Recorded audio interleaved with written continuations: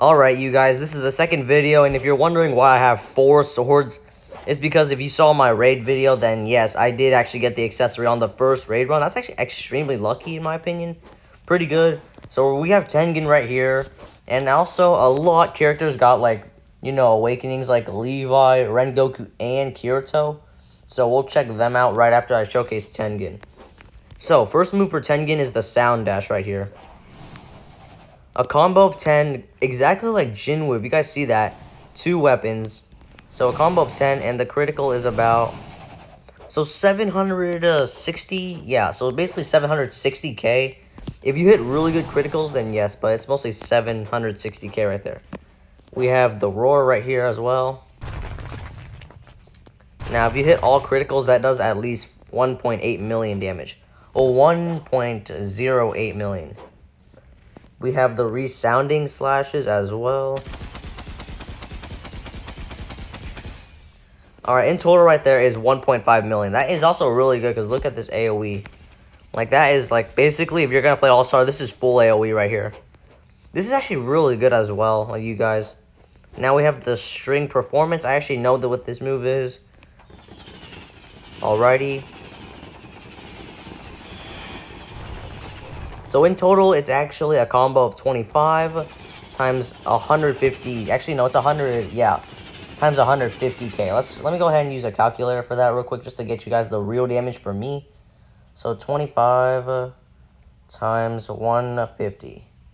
So in total, that's over. If you guys actually get all good criticals, 4 million damage. An extremely big AoE, and you're allowed, like, look at that AoE, you guys. You guys, look at that. Like, that is, like, OP. In my opinion, I say he surpasses Eren, but I don't think he surpasses Jinwoo. Only because Jinwoo has that third move, and it gives him big benefits. But we'll compare them all in a little bit. Our man that got a buff was Kirito right here. Of course, we have the Constellation slash as well. So let's go ahead and use that. So a giant galaxy comes up, and then he just deals massive damage. Now, in total, you guys, this does unlimited amount of damage as well. So you got 2 giant swords, and then you also have a big buff compared with all your moves as well if you just use the star. That would be, like, way too OP. Like, this makes him look planetary level on, like, straight away. So this move is pretty good as well. Pretty crazy damage. That is, like, if you actually compare all the moves with the criticals, including this mode, over 10 million damage. Like, Kirito's godly. We got Rengoku, of course. I don't know why it's named Purgatory. I don't see how he is similar to Zoro, but they gave him one anyways. So we have Purgatory right here as well. Now you're allowed... Oh, wow, okay. So you're allowed to move... It's like basically the Flaming Tiger in his 9th form. And then you got like a mode... You run even faster now, including extra damage as well. Pretty OP, you guys. This is, like, even higher ranking than your Richie as well. Now, is he better than, like, all the other characters? I don't think so, and I don't believe so, but he's definitely in top 10 now.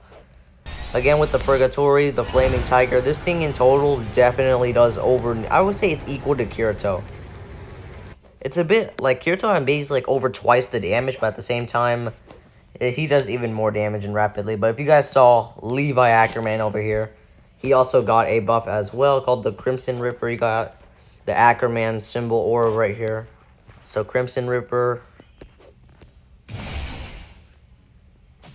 So that's what he does basically. It's crazy. Look at that AoE. And this is actually really laggy. So in total, a combo of 35. That would be like, yeah, I think... So I'm pretty sure Levi's Awakening is just a tad bit better than Rengoku and Kirito. Only because...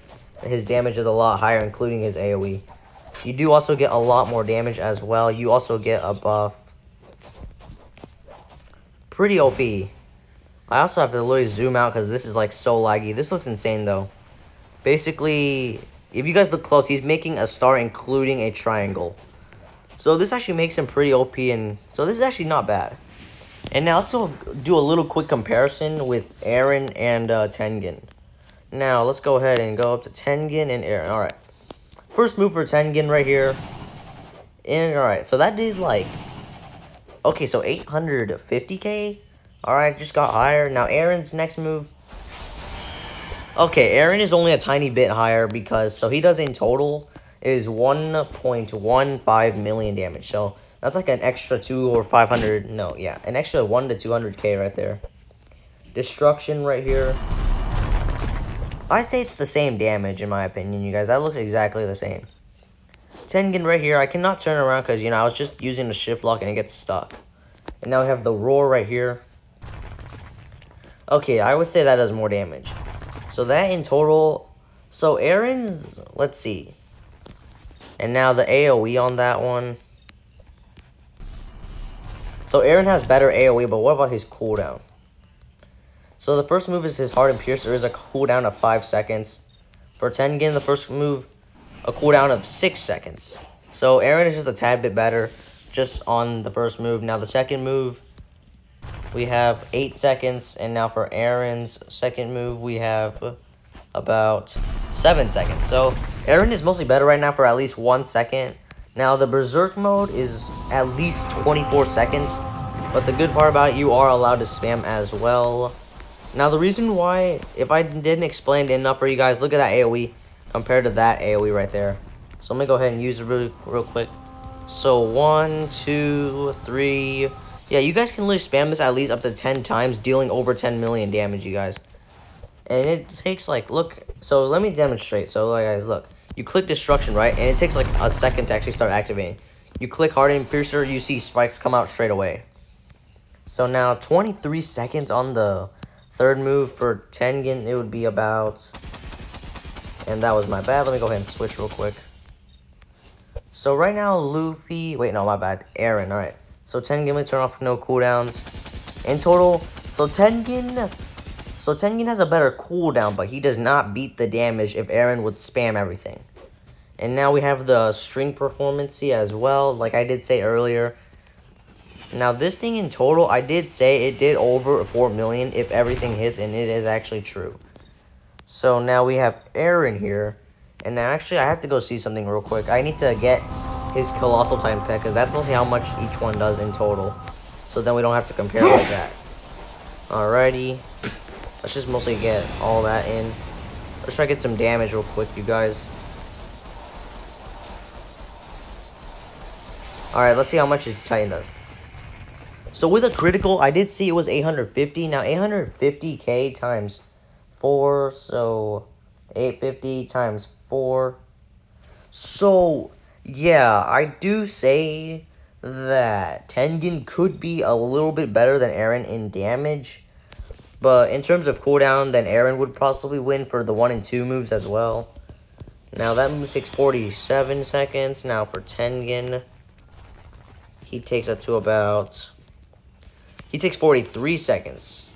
So, like, even better, you guys. Not bad, in my opinion. This is actually not horrible of an update.